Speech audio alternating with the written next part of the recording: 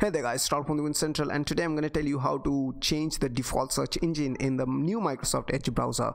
So for those of you who don't know, the new Microsoft Edge is now Chromium based.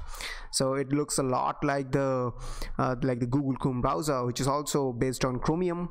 So the performance of the new Microsoft Edge is better than the previous one, I mean the classic Edge browser, and it should perform as smooth as the Google Chrome. So without further ado, let's just dive into it, shall we? So I'll first open the new Microsoft Edge browser, the Chromium based Microsoft Edge browser, I should say.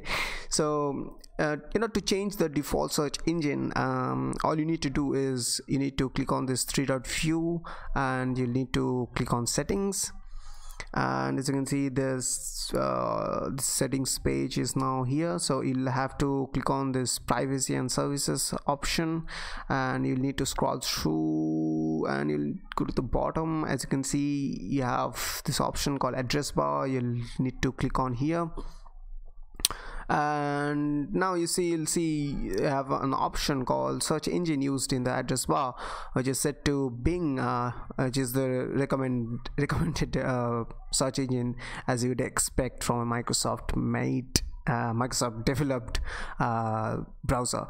So if you don't like Bing, you'll want to probably switch to Google, right? So you'll need to click on here and you'll have 4 options. These are search engines. So as you can see, you have Bing, Yahoo, Google and DuckDuckGo. You'll probably want to set it to Google, so I'll click on it.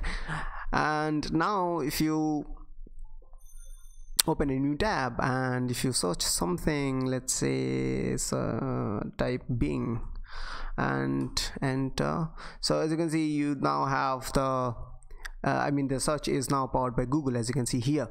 So this is basically it, and this is how you can really change the default search engine in the new Microsoft Edge browser. So this is basically it for this video, and I'll see you in the next one. Bye bye and take care.